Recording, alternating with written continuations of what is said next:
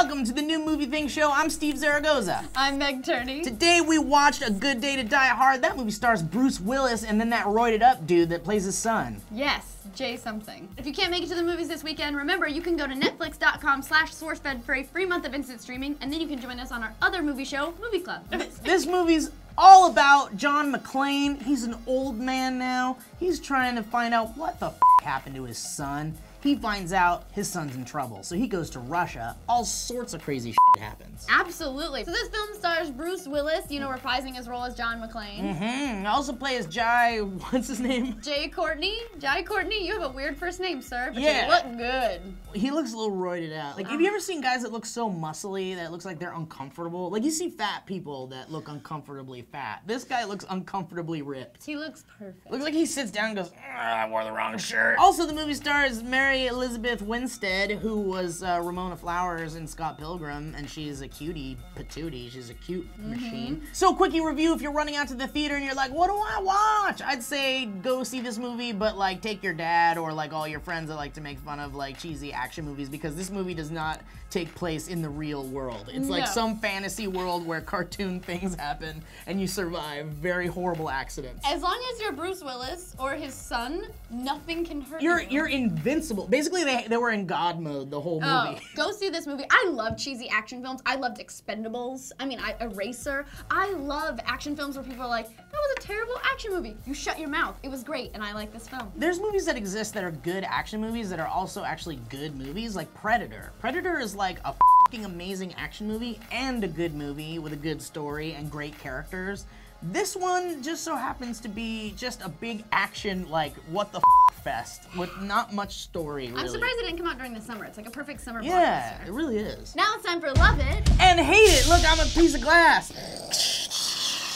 And look, I'm another piece of glass. And then another piece of glass. And then a truck. And then explosions.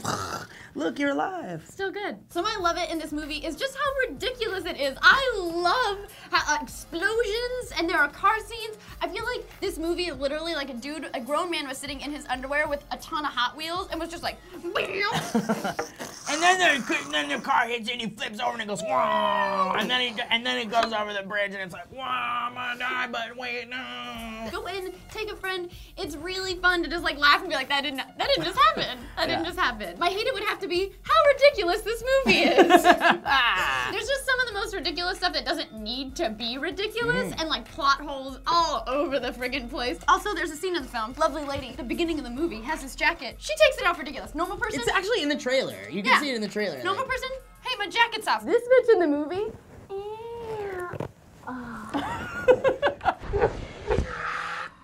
It was like needlessly like, I'm hot. Yeah, it was. It was amazing. This is how I take off my shirt. I made a mistake by leaving the house this morning. That's how I normally take my shirt off when I get home. And this is how I would do it in Die Hard.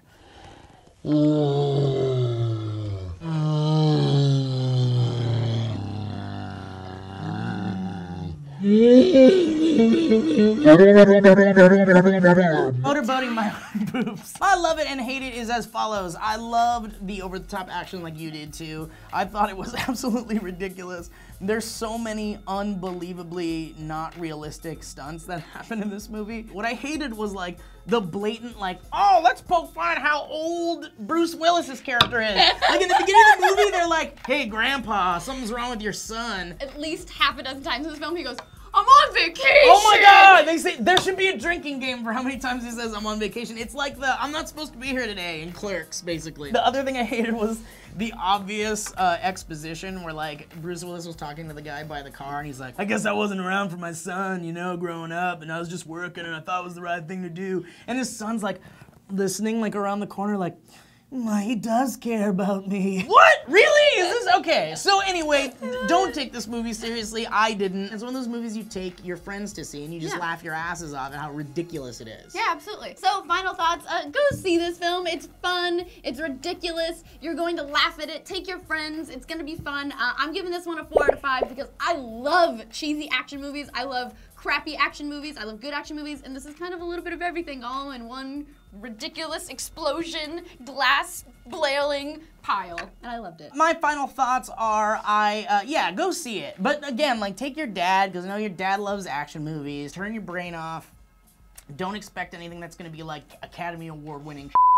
Just expect a big action movie with a bunch of muscly dudes shooting up other dudes and explosions and car crashes and I'll give this movie 3 out of 5 Ewok hugs because the 3 is because I like action movies, I do. This was just kind of like your typical run-of-the-mill action. I don't think it's gonna win any awards, but yeah, go see it. Go see it. So like we said, this movie isn't for everyone. Right now on IMDb, it has a 6.4 out of 10, so not great, but not awful. No, it's right in the middle. Also on Rotten Tomatoes, users gave it 82%, so the users are kind of into it, but the critics gave it 17%. Is that a 1-7, That's a Steve? 1-7, 17%.